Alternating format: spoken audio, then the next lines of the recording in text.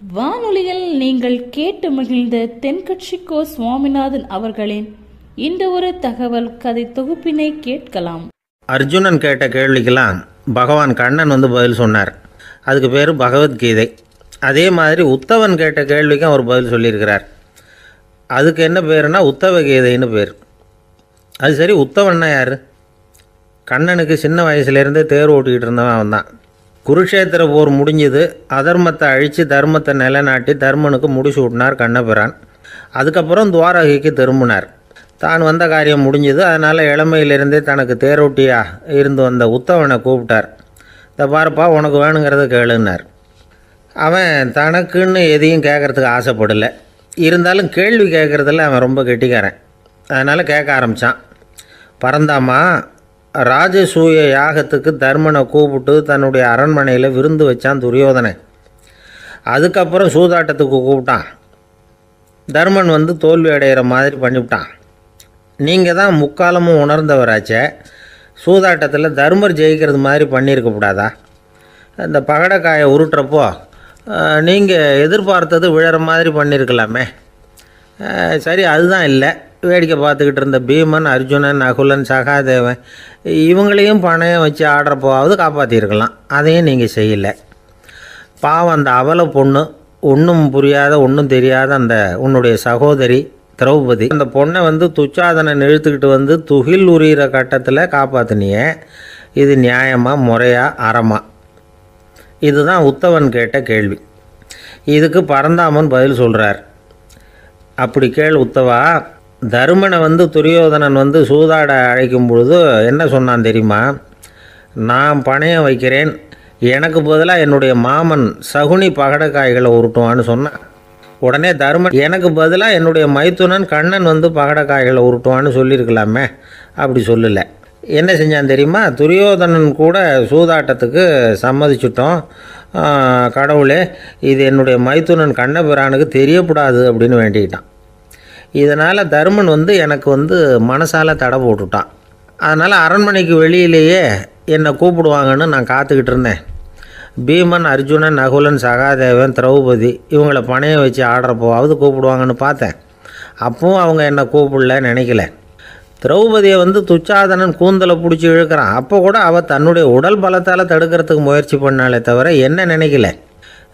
துரியோதனன் சபைக்கு இழுத்து செல்லப்பட்ட திரௌபதி அறநூல்களையும் அரச நீதிகளையும் சொல்லிக்கிட்டு இருந்தாலே தவிர என்ன நினச்சே பார்க்கலை. துகில் உரிகிற கட்டத்தில் தான் ஹரி ஹரி கண்ணா பரந்தாமன்னு கூப்பிட்டா. அதனால தான் அப்போ போய் நான் காப்பாற்றினேன் அப்படின்னா பரந்தாமன். அப்படின்னா நீ அழைச்சாதான் போவியா, நீயா போக மாட்டியா அப்படின்னு கேட்குறான் உத்தவன். ஆமாம், நான் கூப்பிட்டா தான் போவேன். மனிதர்கள் செய்யக்கூடிய செயல்களையெல்லாம் அவங்கவுங்க போக்கிலேயே விட்டுட்டு வேடிக்கை பார்த்துக்கிட்டு இருப்பேன். நான் குறுக்கிட்டு ஒன்றுமே செய்ய மாட்டேன் அப்படின்னா பரந்தாமன். மனுஷன் தவறு பண்ணுனா திருத்த மாட்டியா, சும்மா பார்த்துக்கிட்டு தான் உட்காந்துருப்பியா அப்படின்னு கேட்குறான் உத்தவன். நான் மனுஷனுடைய உள்ளத்தில் இருக்கிறப்போ என் எதிரில் மனுஷன் தவறு பண்ண மாட்டான் அப்படின்னு ஆனால் கண்ணன். அதாவது யார் நினைக்கிறாங்களோ அவங்க உள்ளத்துலலாம் அவன் இருக்கிறான். அப்படி இருக்கிறப்போ தவறு செய்ய மனுஷன் அஞ்சுவான். இதுதான் உத்தவ கீதைங்கிறது. இந்த காலத்துலேயும் சில பேர் பகவான் மாதிரி அடுத்தவங்க கஷ்டப்படுறத வேடிக்கை பார்த்துக்கிட்டு இருக்கிறது உண்டு. அன்றைக்கி அப்படித்தான். நடுத்தெருவில் ஒரு திருடனை பிடிச்சி எல்லாரும் சேர்ந்து அடிச்சுக்கிட்டு இருக்கிறாங்க. ஒரு ஆள் மட்டும் தள்ளி நின்று அதை வேடிக்கை பார்த்துக்கிட்டு இருக்கான். பார்த்துக்கிட்டு சிரிச்சுக்கிட்டு இருக்கிறான். என்ன சார் இது, பாவம் அந்த ஆளை போட்டு அப்படி அடிக்கிறாங்களே அப்படின்னும். அடிக்கட்டும் சார், அவன் அடி வாங்க வேண்டிய ஆள் தான் அப்படின்னா அவன். ஏன் சார் அப்படி சொல்கிறீங்க அப்படின்னு கேட்டோம். பின்ன என்ன சார், நான் ஒருத்தர் பையில் இருந்த பர்ஸை எடுக்கிறதுக்கு முயற்சி பண்ணிக்கிட்டு இருந்தேன். அதுக்குள்ளே அவன் முந்திக்கிட்டு அபேஸ் பண்ணிவிட்டான். பர்ஸை அவன் எடுத்துட்டான். பார்க்குறதுன்னா எடுக்கிறது அவனா? என்ன சார் நியாயம் இது? நல்லா வாங்கட்டும் அப்படிங்கிறான். ஊருக்கு வெளியில் அமைதியான ஒரு இடம், அங்கே ஒரு ஆசிரமம், அங்கே ஒரு சாமியார். அவர் தினமும் நல்ல போதனைகள்லாம் செய்வார். பல பேர் போய் அங்கேயே சில நாள் தங்கி இருந்து அவர் சொல்கிற அறிவுரைகளை எல்லாம் கேட்டுக்கிட்டு வர்றது வழக்கம். ஒரு தடவை அவரை பார்த்துட்டு போகிறதுக்காக 3 வெளியூர் தம்பதிகள் வந்தாங்களாம். அந்த மடத்திலேயே சாப்பிட்டுக்கிட்டு தங்கி இருந்து அவங்களுடைய போதனைகளை கேட்டுக்கிட்டு போகணுங்கிறது அவங்க நோக்கம். காலையில் குளிச்சுட்டு பூஜையில் உட்காந்தார் அந்த சுவாமி. இவங்களும் குளிச்சுட்டு அந்த பூஜையை பார்க்குறதுக்காக அவர் முன்னாடி உட்காந்தாங்க. பூஜை ஆரம்பமாச்சு. சம்பிரதாயப்படி அது ரொம்ப நேரம் நடந்துக்கிட்டே இருக்குது. இவங்களுக்கு நல்ல பசி. இருந்தாலும் இந்த நேரத்தில் அதை எப்படி வெளியில் காட்டிக்கிறது? பேசாமல் இருந்தாங்க. அந்த சுவாமி பூஜையை முடித்தார். அதுக்கப்புறம் பேச ஆரம்பித்தார். பேச்சு அருமையாக தான் இருந்தது, அமிர்தமாக தான் இருந்தது. இருந்தாலும் இவங்களுக்கு இருக்கிற வயிற்று பசி அது சரியாக கவனிக்க விடலை. அந்த சுவாமியே இதை கவனித்ததா தெரியல. இவங்களுக்கு மனசுக்குள்ளே ஒரு எண்ணம், உள்ளே சாப்பாடு தயாராகிட்டு இருக்கும் போல இருக்குது, இந்த பேச்சு முடிஞ்சது நம்மளை உள்ளே அழைச்சிட்டு போய் சாப்பாடு போடுவாங்கன்னு நினைக்கிறோம் அப்படின்னு இவங்களாம் நினச்சிக்கிட்டாங்க. ஆனால் சுவாமி இதை பற்றி எதுவுமே பேசலை, கண்டுக்கலை. ஒரு அம்மாவால் அதுக்கு மேலே சும்மா இருக்க முடியுமா? முடியல. சாப்பாட்டை கவனிக்கலாமா அப்படின்னு சொல்லி மெதுவாக ஆரம்பித்தாங்க. கவனிக்கலாமே அப்படின்னு உள்ளே அழைச்சிட்டு போனார் சுவாமி. இவங்க ரொம்ப அவசரமாக எழுந்திரிச்சு உள்ளே ஓடினாங்க. அங்கே ஒரு மேஜை மேலே ஒரு கிண்ணம் மூடி இருந்தது. இதுதான் சாப்பாட்டு மேஜை போல இருக்குது, இங்கே சாப்பாடு வந்துடும் அப்படின்னு நினச்சாங்க. உடனே போய் சுற்றி உக்காந்துக்கிட்டாங்க.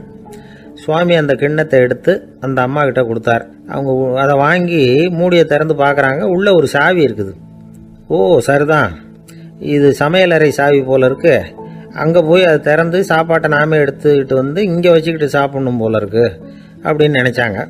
சாவி இருக்கு இல்லையா, வாங்க பூட்டு நிறையா காட்டுறேன் அப்படின்னு சுவாமி அவங்கள அழைச்சிட்டு போனார், காட்டினார். இவங்க அந்த அறையை ரொம்ப அவளோடு திறந்தாங்க. உள்ளே பார்த்தா அங்கே அரிசி, பருப்பு, விதவிதமான காய்கறி எல்லாம் இருக்குது. சமையலுக்கு வேண்டிய மிளகாய், எண்ணெய், பால், தயிர், நெய் இப்படி எல்லாமே இருக்குது. அடுப்பு, விறகு, நெருப்பு போட்டி அது கூட அங்கே இருக்குது. சாப்பாடு தயாராக இருக்கும்னு நினச்சிக்கிட்டு போனால் இப்படி இருக்குதே அப்படின்னு சொல்லி அதை பார்த்ததும் ரொம்ப சோர்ந்து போட்டாங்க அவங்க. சுவாமி, என்ன இது சாப்பாடு இல்லையா அப்படின்னாங்க. அதுதான் சாப்பாட்டுக்கு வேண்டிய எல்லாம் இங்கே இருக்குதே, அடுப்பு மூட்டி நீங்கள் தான் அவங்கவுங்க ருசிக்கு தகுந்த மாதிரி சமைச்சிக்கணும். இந்த சன்னியாசிக்கு எப்படி சமைக்க தெரியும் அப்படின்னு கேட்டார் சுவாமி. சாப்பாடு தயாராக இருக்கும்னு நாங்கள் எதிர்பார்த்தோம் அப்படின்னாங்க. நீங்கள் இப்படி சொல்லுவீங்கன்னு நானும் எதிர்பார்த்தேன். இது வரைக்கும் நான் எவ்வளவோ தத்துவம்லாம் எடுத்து சொன்னேன். எல்லாத்தையும் விட இதுதான் அனுபவபூர்வமான தத்துவம். ஆண்டவன் நமக்கு நல்ல மனசை கொடுத்துருக்குறான், நல்ல வாய்ப்புகளையும் தந்திருக்கிறான், அதையெல்லாம் பயன்படுத்திக்கக்கூடிய மூளையையும் சிந்தனையையும் கொடுத்துருக்குறான். அதனால் அடுப்பை தான் நீங்கள் மூட்டணும், அடுப்பை நீங்கள் தான் மூட்டணும், உங்களுக்கு உகந்ததை நீங்கள் தான் சமைச்சு ருசித்து அனுபவிக்கணும். ஆண்டவனே அதை செஞ்சிகிட்டு இருக்க மாட்டான் அப்படின்னாராம் அந்த சுவாமி. நம்முடைய வாழ்க்கையில் பல நல்ல பலன்களை பெறுறதுக்கு நாம் தான் முயற்சி பண்ணணும். அதுக்குரிய சூழ்நிலையை தான் ஆண்டவன் கொடுப்பானே தவிர அதை விளக்கிறதுக்காக தான் அந்த சுவாமி அப்படி செஞ்சு காட்டியிருக்கிறார். இது ஒரு பெரியவர் இப்படி ஒரு விளக்கம் கொடுத்தார். அதுக்கப்புறம் அந்த 3 தம்பதிகளும் தெளிவடைஞ்சுட்டாங்களாம். நாம் தெளிவடைகிறது எப்போங்கிறது தான் தெரியல அப்படின்னு பல பேர் இதை கேட்டுட்டு சொல்லிகிட்டு இருக்கிறாங்க. இந்த கதையை நம்முடைய நண்பர் ஒருத்தர்கிட்ட சொன்னேன். அந்த நண்பர் ரொம்ப சந்தோஷப்பட்டார். நீங்கள் சொல்கிறது கரெக்டு சார், ஆனால் நான் அதை விட ஒரு படி மேலே சார். எனக்கெல்லாம் அரிசி, பருப்பு இருக்கிற ரூம் எதுன்னு கையை காட்டிட்டா போதும், உடனே கிண்ணத்துலேருந்து சாவியை எடுத்து கொடுக்கணுங்கிற அவசியம்லாம் இல்லை எனக்கு. அப்புறம் எப்படி ரூமை திறந்துருவீங்க அப்படின்னு கேட்டேன். பூட்டை உடைச்சி திறந்துருவேன், அதுதான் எனக்கு பழக்கம் அப்படிங்கிறார். ஒரு நண்பர் இருக்கார், எப்போ பார்த்தாலும் கையில் ஒரு புத்தகம் இருக்கும். புத்தகம் இல்லாமல் எங்கேயும் புறப்பட மாட்டார். எதுக்காக இப்படி எடுத்துகிட்டு போகிறீங்க அப்படின்னு கேட்டால், எனக்கு இது ஒரு நல்ல நண்பன் மாதிரி, இந்த காலத்தில் எங்கே போனாலும் காத்திருக்க வேண்டியிருக்கு, அது மாதிரி சமயத்தில் நான் நண்பன் கூட பேசிக்கிட்டு இருப்பேன் அப்படிம்பாரான். ஒருத்தர் ஒரு பெரிய அரச பதவியில் இருந்தார். அவர் பதவியிலேருந்து இறங்க வேண்டிய சூழ்நிலை. அரசு கொடுத்துருந்த வீட்டை விட்டுட்டு வெளியில் வர்றார். வரும்பொழுது 2 கையிலையும் 2 பெட்டியை எடுத்துகிட்டு வந்தாராம். சார், உங்களுடைய உடைமைகள் அப்படின்னு கேட்குறாங்க அங்கே இருந்த ஊழியர்கள். இவர் தன்னுடைய கையில் இருக்கிற பெட்டியை காட்டி, இதுதான் என்னுடைய சொத்து அப்படின்னாராம். ஒரு பெட்டியில் அவருடைய உடைகள், இன்னொரு பெட்டியில் அவர் விரும்பி படிக்கிற புத்தகங்கள், அவ்வளவுதான். இதுதான் இருந்துதான். புத்தகம் படிக்கிறது மனசுக்கு நல்லதுங்கிறது நமக்கு தெரியும். புத்தக வாசிப்பு உடம்புக்கும் நல்லதுங்கிறாங்க. அது நமக்கு ஆச்சரியமாக தான் இருக்குது. ஒரு நபர் ஒரு வருஷத்தில் சராசரியாக 2000 பக்கங்களை படிச்சிருக்கணுமா, யுனெஸ்கோ பரிந்துரை. ஆனால் நம்ம நாட்டில் நாம் சராசரியாக படிக்கிறது 32 பக்கங்கள், அவ்வளவுதான். இவ்வளவுக்கு நம்ம நாட்டில் 6000த்துக்கும் மேற்பட்ட நாளேடுகள், 2000த்துக்கும் மேற்பட்ட இதழ்கள், மலர்கள், இவ்வளவு இருந்தும் சரியாக வரல. இந்த உலகத்தில் முதல் நூலகம் எங்கே எப்போ ஆரம்பமாச்சு தெரியுமா? கிமு 2500ஆம் ஆண்டில் அது ஆரம்பமாயிருக்குது. பாபிலோனியாவில் அமில் அணு அப்படிங்கிற அரசன் தான் நூலகத்தை உருவாக்கி இருக்கிறான். அப்போல்லாம் தாள் கிடையாது, களிமண் தான். களிமண் பலகைகளில் எழுதி அதை தொகுத்து அப்படியே நூலாக்கி அதை நூலகத்தில் வச்சுருப்பாங்களாம். அரசருடைய நூலகத்தில் 1000க்கும் மேற்பட்ட நூல்கள் இருந்ததாக வரலாற்று குறிப்பு இருக்குது. அது மட்டும் இல்லை, அந்த நூலகத்தில் வந்து பொருள் வாரியாக, அதாவது சப்ஜெக்ட் வாரியாக புத்தகங்களை வந்து வகைப்படுத்தி வச்சுருந்தாங்களாம். அதில் மிச்சம் இருந்த ஒரு 25 களிமண் பலகை புத்தகங்கள் இன்றைக்கும் பிரிட்டிஷ் அருங்காட்சியகத்தில் இருக்குதான். அச்சு தாள் இதெல்லாம் ஏற்பட்டதுக்கு அப்புறம் அமைக்கப்பட்டது தான் பிரான்சில் இருக்கக்கூடிய பாரிஸ் நூலகம். 1480 பிரெஞ்சு மன்னர் 11ஆம் லூயி இந்த நூலகத்தை அமைச்சாராம். ஆனால் அப்போல்லாம் அரசர்கள் மட்டும்தான் நூலகத்தை பயன்படுத்த முடியுமா. அதுக்கப்புறம் 17ஆம் நூற்றாண்டில் இந்த முறை மாறி பொதுமக்கள் அங்கே போகலாம், படிக்கலாம் அப்படிங்கிற நிலைமை வந்து தான் போட்லியன் நூலகம் அப்படின்னு அதுக்கு பேர் பாரிஸ் நகரத்தில் இருக்குது. அங்கே தான் நூல்களின் பட்டியல் தயாரிப்பு பணி ஆரம்பமாச்சு. கல்வி வளர்ச்சியையும் நூலகத்தையும் இணைச்சவர் வந்து நெப்போலியன் போனபார்ட். முன்பணம் செலுத்தி புத்தகத்தை படிக்கிற முறையையும் அவர் தான் கொண்டுட்டு வந்தாராம். மக்கள்கிட்ட வசூலிக்கிற வரியின் ஒரு பகுதியை நூலகத்துக்கு பயன்படுத்தினவரும் அவர் தானா. நெப்போலியன் நூலகத்தில் உலகத்தில் உள்ள எல்லா மொழி நூல்களும் இருக்குதான். அங்கே ஒரு தமிழ் நூலும் இருந்திருக்குது. அது என்னென்னா கம்பராமாயணம். சோவியத் யூனியனுக்கு படையெடுத்து போனப்போ அங்கேருந்து லட்சக்கணக்கான புத்தகங்களை இந்த பனிச்சறுக்கு வாகனங்கள் இருக்குல்ல, அதில் கொண்டுகிட்டு வந்ததாக வரலாறு. அடுத்தபடியாக குறிப்பிட்டு சொல்லத்தக்க நூலகம் எதுன்னா பிரிட்டிஷ் நூலகம். மிக பழைய கையெட்டு பிரதியெல்லாம் கூட அங்கே இருக்குது. 1753 ஆரம்பமாச்சு. அதில் உள்ள நூல்களை வந்து வரிசையாக அடுக்கினா 180 கிலோமீட்டர் நீளத்துக்கு வருமா. மிகப்பெரிய நூலகம் அமெரிக்க தலைநகர் வாஷிங்டனில் இருக்குதான். இந்தியாவை பொறுத்த வரைக்கும் பெரிய பழைய நூலகம் எதுன்னா கல்கத்தா நூலகம். எல்லா இந்திய மொழி நூல்களும் இங்கே உண்டு. மகாகவி பாரதியார் நடத்தின இந்தியாங்கிற இதழின் எல்லா பிரதிகளும் அங்கே பாதுகாப்பாக இருக்குது. படிக்கும் பழக்கம் வந்து இங்கே வளர வேண்டியிருக்குது. ஒருத்தர்கிட்ட ஒரு புஸ்தகத்தை கொடுத்து விமர்சனம் எழுத சொல்லியிருந்தாங்க. கொஞ்ச நாள் கழித்து அவரை போய் பார்த்து, என்னங்க புஸ்தகத்தை படித்து பார்த்தீங்களா அப்படின்னு கேட்டாங்களாம். இதுக்கு அவர் சொல்லியிருக்கிறார், இன்னும் நான் படித்து பார்க்கலிங்க, இப்போ தானே விமர்சனமே எழுதி முடிச்சிருக்கிறேன், இனிமேல் தான் படிக்கணும் அப்படின்னாராம். ஒருத்தர் ரொம்பவும் மகிழ்ச்சியாக வந்துக்கிட்டு இருந்தார். என்ன விஷயம்னு விசாரித்தேன். நான் தோற்று போயிட்டேன், அதுதான் மனசுக்கு மகிழ்ச்சியாக இருக்குது அப்படின்னார். எனக்கு இது ரொம்ப ஆச்சரியமாக போச்சு. இந்த உலகத்தில் தோற்று போகிறவங்க யாரும் மகிழ்ச்சியாக இருக்கிறதில்ல. அப்படி இருக்கிறப்ப இவர் இப்படி சொல்கிறாரே, எங்கே தோற்று போனீங்கன்னு கேட்டேன். அதுக்கப்புறம் தான் அவர் விவரமாக சொன்னார். என்னோட 5 வயசு குழந்தையோடு நான் விளையாடிக்கிட்டு இருந்தேன். அந்த விளையாட்டில் என் குழந்தை ஜெயிச்சுட்டுது, நான் தோற்று போயிட்டேன் அப்படின்னார் ரொம்ப உற்சாகமாக. நான் யோசித்து பார்த்தேன். அதாவது நாம் சின்ன குழந்தையாக இருக்கிறப்போ எந்த விளையாட்டில் கலந்துக்கிட்டாலும் அதில் நாம் தான் ஜெயிக்கணும்னு ஒரு வெறி நமக்குள்ளே இருக்கும். நம்மளை எதிர்த்து விளையாடுறவர் நல்லவரா கெட்டவரா, பெரியவரா சின்னவரா அப்படிங்கிறதெல்லாம் முக்கியம் கிடையாது. அவர் தோற்று போகணும், நாம் ஜெயிக்கணும், அதுதான் முக்கியம். எதிரியை சந்தோஷப்படுத்த விளையாடுகிற கலை வந்து அப்போ நமக்கு தெரியறதில்ல. வாழ்க்கையில் ஒரு பக்குவம் வந்ததுக்கு அப்புறம் வெற்றி பெறணுங்கிற மன அழுத்தம் போயிடுது. போட்டியில் ஜெயிக்கணுங்கிறத விட குழந்தையை சந்தோஷப்படுத்தணுங்கிறது முக்கியமாக போச்சு. ஜெயிக்கணுங்கிற வெறி ஓடி போட்டுது. ஒரு குழந்தையாக இருந்தப்போ நம்ம வளர்ச்சிக்கு உதவிய வெறி பெரியவனானதுக்கு பிறகு நமக்கு எதிரியாக மாறுது. அதை சரியான சமயத்தில் நாம் புரிஞ்சுக்கிட்டோம்னா போதும், நாம் பொழைச்சிக்கலாம். ஒவ்வொரு மனுஷனுமே வாழ்க்கையோட அடுத்த கட்ட வளர்ச்சியில் அடி எடுத்து வைக்கிற நேரத்தில் தன்கிட்ட இருந்து ஏதோ ஒரு குணத்தை அல்லது தன் குணம் இருந்த ஏதோ ஒரு உறவை வந்து நாம் வந்து இழக்கத்தான் வேண்டியிருக்குது. ஒரு கட்டம் வரைக்கும் உதவியாக இருந்த குணம் வந்து அடுத்த கட்டத்துக்கு தடையாக கூட மாறிடலாம். இந்த பரிமாண மாற்றத்துக்கு உள்ளாகிற ஒவ்வொருத்தரும் பிரத்யட்சமாக இதை வந்து உணர்றாங்க. ஆனால் பல பேர் எப்படின்னா பழசை திறந்துவிட்டு புதிய கொள்கைகளை உருவாக்கிக்கிறதுக்கு இஷ்டம் இல்லாமல் இருந்துடுறாங்க, அல்லது அப்படி செய்ய முடியாமல் தவிக்கிறாங்க. இதையெல்லாம் மீறி அந்த பழசை திறந்துட்டா அதை இழந்ததால் உண்டாகிற மன அழுத்தம் சில காலத்துக்கு வருத்திக்கிட்டு தான் இருக்கும், வேறு வழி இல்லை. ஆரோக்கியமான ஒரு முன்னேற்றத்துக்காக அந்த மன அழுத்தத்தை தாங்கிக்கத்தான் வேணும் அப்படிங்கிறாரு அந்த உலக புகழ்பெற்ற மேதை ஒருத்தர், இந்த ஸ்காட் பெக் அப்படிங்கிறவர். பிறந்த நாள் முதல் இதுதான் சரி அப்படின்னு கற்பிக்கப்பட்டு வந்த ஒவ்வொரு தத்துவத்தையும் தங்களுடைய வளர்ச்சிக்கு தகுந்த மாதிரி மாற்றி அர்த்தப்படுத்தி கொள்ள முடியாமல் வாழ்க்கை சூழலில் அப்படியே அரைப்பட்டு தூளாகிறவர்கள் தான் ரொம்ப தவிக்கிறாங்களாம். இதுதான் அவருடைய கருத்து. பெரும்பாலும் மனிதர்களுடைய நடுத்தர வயசில், அதாவது 30 தாண்டுகிற சமயத்தில் தான் இந்த தவிப்பு உண்டாகுதான். இதை தான் மேற்கத்திய நாடுகளில் அடிக்கடி மிட் லைஃப் கிரைசிஸ் அப்படின்னு சொல்கிறாங்க. அப்பப்போ பழசையெல்லாம் தொலைச்சி விட்டு புதுசாக பிறக்கிறதுக்கு கற்றுக்கணும். ஒவ்வொரு நிமிஷத்தையும் அந்த நிமிஷத்துக்கு ஏற்ற சித்தாந்தம் கொண்டவர்களாக சந்திப்போம் அப்படிங்கிறார் அந்த உளவியல் நிபுணர். இப்படி பழகிக்கிட்டால் வாழ்க்கை இன்பமயம், இல்லைன்னா தவிப்பு மயம்தான். பழசை தொலைக்க முடியாதவர்களில் எத்தனையோ பேர் உண்டு, எத்தனையோ ரகம் உண்டு. அதில் வேடிக்கையான நண்பர்களும் உண்டு. ஒருத்தர் நண்பர் வீட்டுக்கு போனார். அவர் ஏதோ இனிப்பு பலகாரம் கொடுத்து சாப்பிட சொல்லியிருக்கிறாங்க அவங்க வீட்டில். இவர் சாப்பிட்டு பார்த்துட்டு சொன்னாராம், சார் 6 மாதத்துக்கு முன்னாடி ஒரு தடவை இங்கே வந்தேன், அப்போது ஒரு இனிப்பு பலகாரம் கொடுத்தீங்க, அது இதை விட நல்லா இருந்தது சார் அப்படின்னாராம். அப்போ செஞ்ச அதே இனிப்பு பலகாரம் தான் சார் இதுவும் அப்படின்னாராம் அவர். ஒரு வயசான அம்மா தெரு வழியாக போயிட்டு இருந்தாங்க. அவங்க கையில் எண்ணத்தையோ வச்சுக்கிட்டு அதை அடிக்கடி பார்த்துக்கிட்டே இருந்தாங்க. ஒருத்தன் மெதுவாக அவங்கக்கிட்ட போய் கையில் இருக்கிறது என்ன அப்படின்னு எட்டி பார்த்தா அவங்க கையில் 4 பல் இருந்துதான்.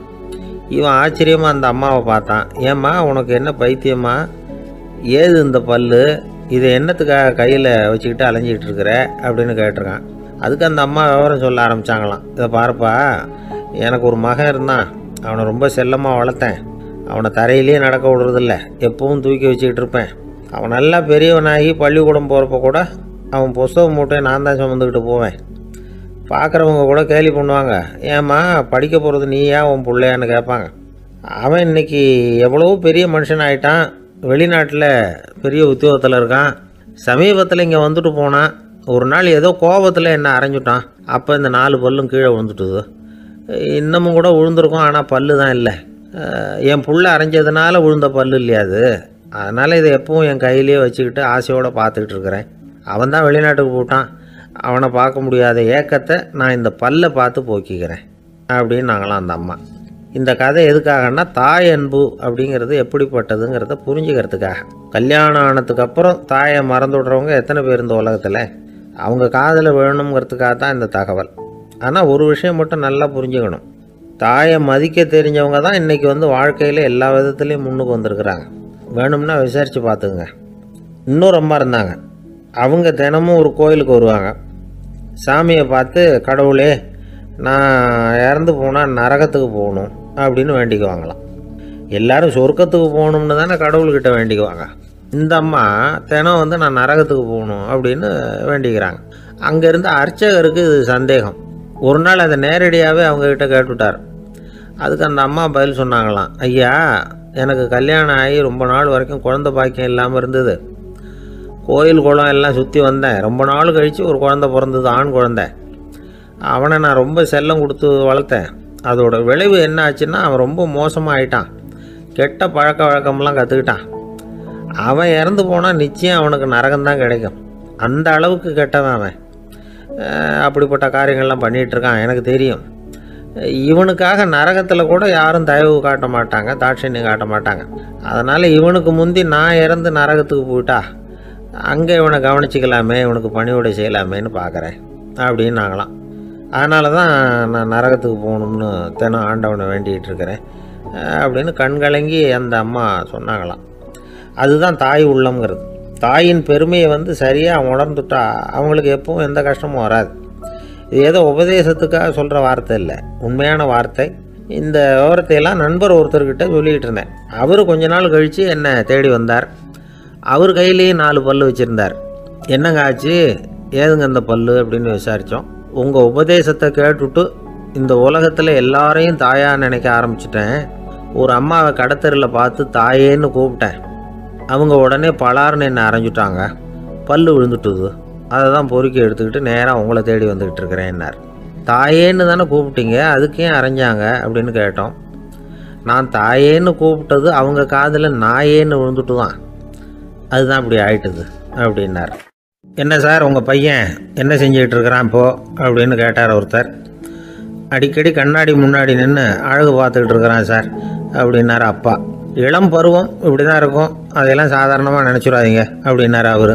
என்ன சார் சொல்கிறீங்க, கண்ணாடி முன்னாடி நின்றுக்கிட்டு நேரத்தை வீணாக்கிக்கிட்டு இருக்கான், அதை ஒரு பெரிய விஷயமா நான் நினைக்கணுமா அப்படின்னார் இவர். இளம் பருவத்தில் இளைஞர்களுக்கும் சின்ன பொண்ணுங்களுக்கும் அடிக்கடி கண்ணாடியில் பார்க்கணும்னு தோணும். அது வெறுமனே அழகு பார்க்குறது மட்டும் இல்லை, அவங்க தங்களையே தேடி கண்டுபிடிக்கிற ஒரு முயற்சி அது. இது ஒரு மனோதத்துவ விளைவு. இது வரைக்கும் சின்ன பிள்ளையா இருந்துட்டோம், இனிமேல் நாமளும் மற்றவங்க மாதிரி மனிதர்கள் தான் அப்படிங்கிற உணர்வு அவங்களுக்கு வருது.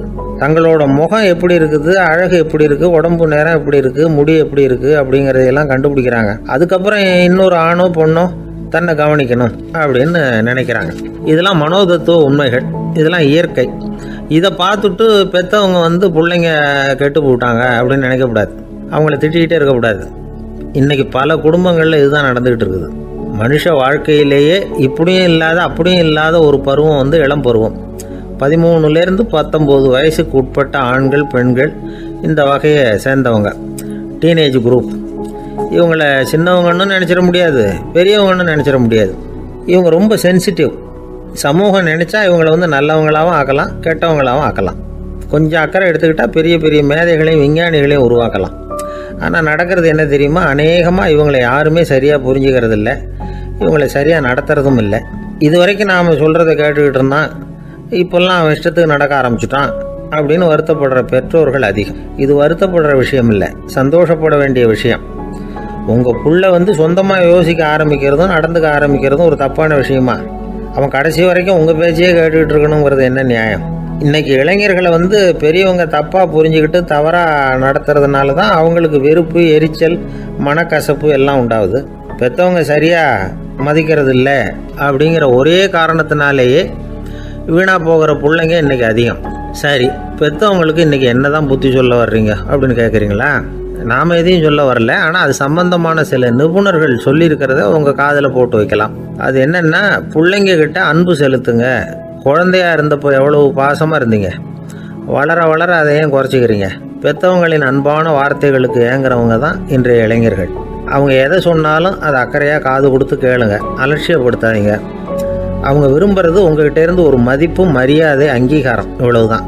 அவங்க அவங்களாவே முடிவுகள் எடுக்கட்டும், அதுக்கு நீங்கள் உதவியாக இருங்க, அது போதும். மற்றவங்க முன்னாடி, முக்கியமாக அவங்க நண்பர்கள் முன்னாடி அவங்கள பற்றி மட்டமாக பேசாதீங்க. அவங்கக்கிட்ட பொய் சொல்லக்கூடாது. நீங்கள் சொன்னது பொய்ன்னு தெரிஞ்சு போச்சுன்னா உங்கள் பேரில் அவங்களுக்கு இருக்கிற மதிப்பு போயிடும், நம்பிக்கை போயிடும். அவங்களுக்கு முன்னாடி நீங்கள் சண்டை போடக்கூடாது. உங்கள் பிள்ளைய எப்பவும் இன்னொரு பிள்ளையோட ஒப்பிட்டு பேசுகிற வேலையே வேணாம். கூட பிறந்த மற்றவங்களோட கூட ஒப்பிடக்கூடாது. இப்படி செஞ்சால் அவன் உங்ககிட்டையும் பிரியமாக இருக்க மாட்டான், அவங்ககிட்டையும் பிரியமாக இருக்க மாட்டான். புள்ள எங்கே போகிறான், என்ன பண்ணுறான் அப்படின்னுலாம் துப்பறிஞ்சிக்கிட்டு இருக்கக்கூடாது. இளைஞர்கள் தனிமையை விரும்புகிறவங்க. அவங்கள பெட்டியில் வச்சு மூடி பாதுகாக்கணும்னு நினைக்கக்கூடாது. அவங்கள எப்படி பாதுகாக்கிறது அப்படிங்கிறது அவங்களுக்கே தெரியும். உங்கள் புள்ள எப்படி நடந்துக்கணும்னு நீங்கள் எதிர்பார்க்குறீங்களோ அது மாதிரி நீங்கள் நடந்து காட்டுங்க, அது போதும். ஒரு வீட்டில் அப்பாவும் அம்மாவும் பேசிக்கிட்டு இருக்கிறாங்க. என்னங்க, நம்ம பொண்ணு பெரியவளாயிட்டா, அடிக்கடி கண்ணாடி முன்னாடி போய் நின்றுக்கிட்டு இருக்கிறா, சீக்கிரமாக ஒரு பையனை பார்த்து கல்யாணத்தை முடிக்காமல் இப்படி மசன்னு கல் மாதிரி உட்காந்துருக்குறீங்களே அப்படின்னு சத்தம் போட்டாங்க அந்த அம்மா. அவசரப்படாத, பார்க்குறதுக்கு கண்ணுக்கு அழகாக லட்சணமாக புத்திசாலியாக ஒரு பையன் கிடைக்க வேணாமா, அதுதான் பார்த்துக்கிட்டு இருக்கிறேன் அப்படின்னார் அப்பா. இதுக்கு அந்த அம்மா சொல்கிறாங்க, எங்கள் அப்பா இப்படியெல்லாம் நினச்சிக்கிட்டு இருந்திருந்தா எனக்கு கல்யாணமே ஆகிருக்காது தெரியுமா அப்படின்னாங்களாம். ஒரு ஆஃபீஸில் வேலை பார்க்குற ஒருத்தர் ஏதோ தப்பு பண்ணிவிட்டார். உடனே மேல் அதிகாரி அவரை கூப்பிட்டு அனுப்புனார். நீ செஞ்சது தப்புன்னார் கோபமாக. இது ஒரு ரகம். சில அதிகாரிகள் இப்படி நீங்கள் செஞ்சது தப்புன்னு சொல்கிறதில்ல, நீங்கள் செஞ்சது சரி அப்படின்னு சொல்கிறதில்ல. எப்படி சொல்லுவாங்கன்னா, நீங்கள் செஞ்சது சரியில்லைன்னு நான் நினைக்கிறேன் அப்படின்னு சொல்லுவாங்களாம். அதாவது சில பேர் நீங்கள் செஞ்சது தப்புங்கிறாங்க, அதையே மாற்றி சொல்கிறாரு இவர், நீங்கள் செஞ்சது சரியில்லைன்னு நினைக்கிறேன். இது ரெண்டும் அர்த்தம் ஒன்று தான், இருந்தாலும் வார்த்தைகள் வித்தியாசம். நிர்வாக திறமை இல்லாத ஒரு அதிகாரி யூ ஆர் ராங் அப்படின்னு சொல்லுவாராம். நிர்வாக திறமை உள்ள அதிகாரியாக இருந்தால் அதையே கொஞ்சம் மாற்றி I think you are not correct அப்படிம்பாராம். இதுதான் வித்தியாசம். இருந்தாலும் வார்த்தைகளை உபயோகப்படுத்துகிற விதத்தை வச்சு தான் வேலை நல்லா நடக்கிறதும் நடக்காததும் இருக்குது. விவரம் தெரிஞ்சவங்க என்ன சொல்கிறாங்க தெரியுமா? B a leader not a pass அப்படிங்கிறாங்க. ஒரு லீடராக பாஸாக இருக்காதே அப்படிங்கிறாங்க. சரி, அப்படின்னா லீடருக்கும் பாஸுக்கும் வித்தியாசம் உண்டா அப்படின்னு கேட்டால் இருக்குன்னு சொல்கிறாங்க. லீடருங்கிறவர் வேறு, பாஸுங்கிறவர் வேறு. ஒரு லீடர் எப்படி நடந்துக்குவார், ஒரு பாஸ் எப்படி நடந்துக்குவார், இதை முதல்ல நாம் தெரிஞ்சுக்கணும். அவங்க எப்படி நடந்துக்குவாங்க அப்படிங்கிறதுக்கு சில விவரங்கள் இருக்குது. அதை கேட்டோம்னா நாம் புரிஞ்சுக்கலாம். அதாவது பாஸுங்கிறவர் விரட்டிக்கிட்டே இருப்பார், லீடருங்கிறவர் ஊக்கப்படுத்திக்கிட்டே இருப்பார். நாளைக்கு சாயந்தரத்துக்குள்ளே அந்த வேலையை செஞ்சு முடிக்கலைன்னா தொலைச்சி விடுவோம் தொலைச்சி அப்படிம்பார் அவர். இவர் எப்படி சொல்லுவார்னா, இது வரைக்கும் நீங்கள் செஞ்சுருக்கிற வேலை ரொம்ப அற்புதம் அப்படிம்பார். பாஸுங்கிறவர் அதிகாரத்தை நம்பி செயல்படுறவர், லீடருங்கிறவர் நல்லெண்ணத்தை நம்பி செயல்படுறவர். நம்மக்கிட்ட அதிகாரம் இருக்குது, பவர் இருக்குது, அதனால் காரியத்தை சாதிச்சுடலாம் அப்படின்னு நினைக்கிறவர் அவர். மற்றவங்கக்கிட்ட ஒரு நல்ல அபிப்பிராயத்தை சம்பாதிச்சுக்கிட்டு அது மூலமாக காரியங்களை சாதிக்கிறவர் இவர். பாஸுங்கிறவர் பயத்தை உண்டு பண்ணுவார், லீடருங்கிறவர் அன்பை பரவ செய்வார். அதை செய்யலைன்னா ஆடிட்டில் தகராறாயிடும், இது செய்யலைன்னா இன்க்ரிமெண்ட்டு கட் ஆகிடும், இப்படி ஏதாவது சொல்லி பயமுறுத்திக்கிட்டே இருப்பார் அவர். இவர் அப்படி இல்லை. உடம்பு இப்படி இருக்குது, வீட்டில் எல்லோரும் சௌக்கியமாக இருக்கிறாங்களா, ஆஃபீஸில் எல்லாம் வசதியாக இருக்குதா, நான் ஏதாவது உதவி செய்யணுமா அப்படின்னு அன்புக்கு முக்கியத்துவம் கொடுப்பார். பாஸுங்கிறவர் எதுக்கெடுத்தாலும் நான் சொல்லிகிட்டு இருப்பார், லீடருங்கிறவர் நாமன்னு சொல்லிகிட்டு இருப்பார். பாஸுங்கிறவர் தப்புக்கு காரணம் யாருன்னு பார்ப்பார், லீடருங்கிறவர் தப்பு என்னன்னு பார்ப்பார். இதுதான் ரெண்டு பேருக்கு வித்தியாசம். தி pass shows who is wrong, the leader shows what is wrong அப்படின்னு சொல்லுவாங்க. இந்த காரியம் எப்படி செய்யப்பட்டிருக்கு அப்படின்னு தெரிஞ்சுக்கிறவர் பாஸ். இந்த காரியத்தை எப்படி செய்யணும்னு செஞ்சு காட்டுறவர் லீடர். பாஸுங்கிறவர் பணியாளர்களை திட்டுவார், லீடர் மரியாதைக்குரியவராக நடத்துவார், அதுக்குரியவராக அவர் நடந்துக்குவார். செய்கிற வேலையை ஒரு சுமையாக நினைக்க வைக்கிறவர் பாஸ், செய்கிற வேலையை ஒரு சந்தோஷமாக ஆக்கிறவர் லீடர். ஒரு முதலாளியாக இருக்கிறவர் அல்லது ஒரு நிர்வாகியாக இருக்கிறவர் இது மாதிரியான நுணுக்கங்களையெல்லாம் தெரிஞ்சு வச்சுக்கிறது நல்லது. ஒரு பாஸ் இருக்கார், அவர் ஒரு நாள் ரொம்ப பெருமையாக தன்னோட ஆஃபீஸை பற்றி பேசிக்கிட்டு இருந்தார். எனக்கு கீழே 200 பேர் வேலை செய்கிறாங்க சார், நான் ஒரு கோடு கிழிச்சா அவங்க அதை தாண்டாத அளவுக்கு நான் நடந்துக்கிறேன் சார் அப்படின்னார் அவர். அது எப்படி முடியுது உங்களால் அப்படின்னு கேட்டோம். நான் கோடே கிழிக்கிறதில்ல சார் அப்படின்னார். ஐயா, என்னுடைய நூல் வெளியீட்டு விழாவுக்கு அவசியம் நீங்கள் வரணும் அப்படின்னு கூப்பிட்டார் ஒருத்தர். எப்போ வரணும்னு கேட்டேன். அடுத்த வாரம்னார். சரி, புத்தகம் தயாராகிட்டுதா அப்படின்னேன். நாளைக்கு தான் அச்சிக்க கொடுக்க போகிறேன்னார். என்னங்க இது, புத்தகம் அச்சிடுறதுக்கு முன்னாடியே அழைப்புதழை அச்சடிச்சு விட்டீங்களே அப்படின்னு கேட்டேன். அதனால் என்னங்க, அந்த காலம் மாதிரி அப்போல்லாம் அச்சுக்கலை எவ்வளவோ முன்னேறியாச்சுங்க. லைனோ type, mono type, photo type, laser, இப்படி என்னென்னமோ வந்தாச்சு. இன்றைக்கி கொடுத்தா நாளைக்கே புத்தகம் தயார் அப்படின்னார். இப்படி இந்த அளவுக்கு முன்னேறி இருக்கிற இந்த அச்சுக்கலை ஆரம்பத்தில் எப்படி இருந்தது தெரியுமா? அந்த காலத்தில் காகிதம்னா என்னென்னே தெரியாது, அப்படி ஒன்று கண்டுபிடிக்கப்படவே இல்லை. அப்போல்லாம் எதையாவது ஒன்று எழுதணும்னா அதுக்கு ஆட்டு தோலை தான் பயன்படுத்தி இருக்கிறாங்க. கண்ணுக்குட்டி தோல் கூட அதுக்கு உபயோகப்பட்டு தான். ஐரோப்பாவில் இருந்த பாதிரியார்கள் தோலில் எழுதப்பட்ட புத்தகத்தை தயாரிக்கிறதுல ரொம்ப கெட்டிக்காரங்களாம். எகிப்து, அப்புறம் மத்திய தரைக்கடல் ஓரத்தில் உள்ள நாடுகள், இங்கே எல்லாம் தோல் தான் எழுதுபொருளாக பயன்பட்டு வந்திருக்குது. ஆனால் நம்ம நாட்டில் ஓலைச்சுவடிகளை எழுத்துக்கு பயன்படுத்தி இருக்கிறாங்க. எழுதுறதுக்கு தோலை பயன்படுத்தினவங்க பிறகு பேப்பரைஸ் அப்படிங்கிற கோரை புல்லை அதுக்கு பயன்படுத்தினாங்களாம். இதெல்லாம் அப்படி கொஞ்சம் கொஞ்சமாக கண்டுபிடிச்சிட்டு வந்திருக்கிறாங்க. அந்த புல்லை கச்சிதமாக நறுக்க வேண்டியது, நல்லா பதப்படுத்த வேண்டியது, அதுக்கப்புறம் அதில் எழுத வேண்டியது, அவ்வளவுதான். பேப்பருங்கிற சொல்லே இந்த பேப்பைரஸ் அப்படிங்கிறதுலேருந்து வந்தது தான். அதுக்கப்புறம் தான் காகிதம் வந்தது. இதை முதல்ல சீன நாட்டில் தான் கண்டுபிடிச்சாங்க. அது வந்த பிறகு அச்சு எந்திரம் கண்டுபிடிக்க வேண்டிய அவசியம் ஏற்பட்டது.